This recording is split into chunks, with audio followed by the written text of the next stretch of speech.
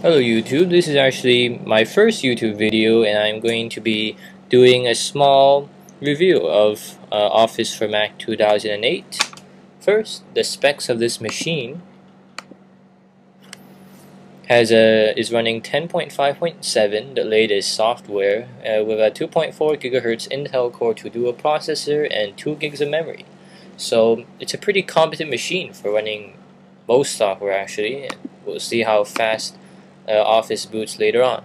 Okay, first some general words about Office. I've installed this Office suite for about a year now, so I think that I can give you a bit more insight to it as to how it runs in my everyday life. And I think that it is worse than the Windows version. It doesn't have as many features, it's a bit slower, doesn't seem as integrated into the OS, and it's kind of buggier at times as I've seen it crashing, but not too often, once in a while. For example, Word, I changed the settings and I see that spinning beach ball for like 2 to 3 minutes and I have to force quit it. Though, if you really want to try Office for Mac 2008, there is a trial out, and so you can just try it out. The next Office is coming in, I think, 2010 to 2011, so just a small note there. Okay, so let's start out with Word. FYI, no Entourage on the dock because I don't use Entourage, so I can't really say much about it.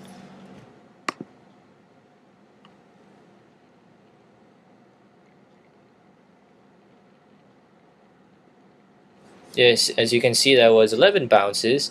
I would say that on the average, Word takes about 10 to 13 bounces to start up from a cold start, but then on a warm start, like when I quit it and I run it again, it only takes about 1 to 3 bounces.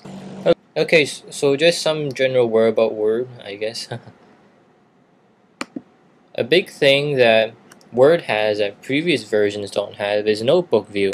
Now personally, I don't really like notebook view because I kind of find it limiting, and I once tried out the microphone actually. There's this microphone feature and I don't really find it that the quality isn't that good. And actually, if I record a class, for example, I like using GarageBand, using the podcast feature, because it doesn't pick up as much background noise, but that's just how I've seen it. Also, Microsoft doesn't really have a OneNote for Mac. I don't really see Notebook View as an equivalent, as it is severely limited. If you do want something like OneNote but it's on the Mac side, I would recommend Circus Pony's Notebook. They have a trial for 30 days. You can just try it out, and I kind of like it, so I strongly recommend it. And that's Word. And just a small point, this is how long it takes for a warm start. Not very long at all.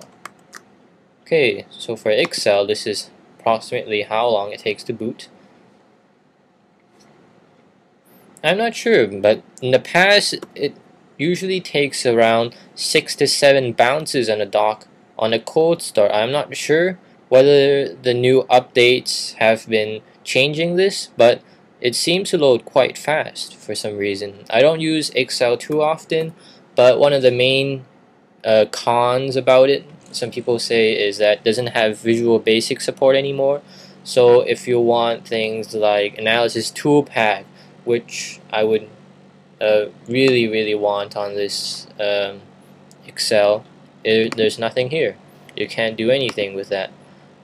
And there is still no Analysis Toolpath, even though the MacBook, the division of Microsoft that makes their Mac products, says they're going to have one coming out. It's still not out yet, so that's not so good for Excel. Right now I still use my TI-83 for basic stat regression, things like that, but you might have to use another product if you want something like that, because Excel doesn't offer that support, though Solver is available for Excel, but I don't use it, so yeah.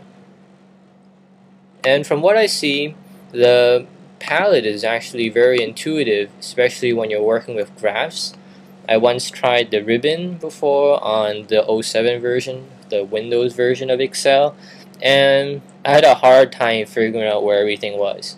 When you make a graph on this version of Excel, like for Mac, the palette is very intuitive and you can edit things very, very easily. And that's Excel. Okay, there's PowerPoint. Now I'm a student, that's why I got the student version. If I know. So these four applications are the things that came with this Office suite, and I use PowerPoint a lot for opening up, obviously, things that my professors sent me, tons and tons of PowerPoint slides, and it might be even in the new format, which is PPTX. And from what I see, it seems to open them up very, very well. And this also goes for the other apps. If I open up DocX, it still opens up very well in Microsoft Word. So I would say that compatibility, at least at the basic level, is not a problem. Okay, and Entourage, again, I have no experience using it, so I can't really say much. Though once I did have a problem when I wanted to import clip art from the online Microsoft Office site. It didn't let me import and I had to change the file name, which was kind of annoying. I'm not sure whether they fixed it or not, but just something to point out.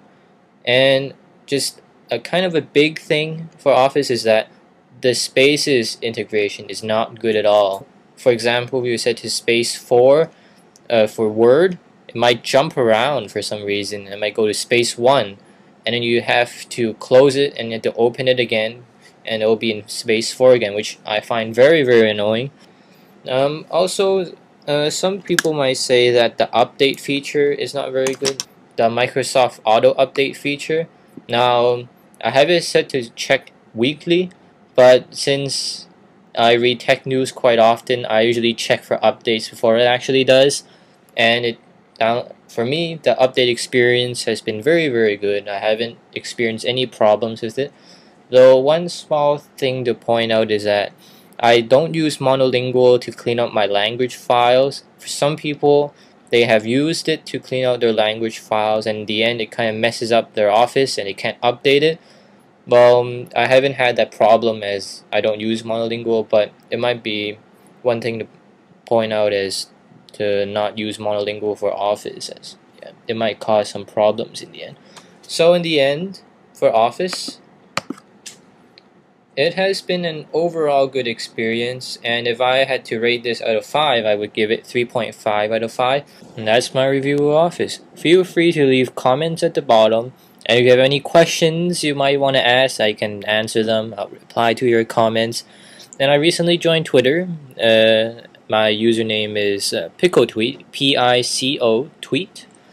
Just a small geek fact, Pico is 10 to the negative 12 after Nano, which is 10 to the negative 9. If time allows for it, I'm going to make more videos in the next coming days, hopefully about other tech gadgets I've lying around the house, or of some other applications I've tried out. Okay then, see you next time. Take care.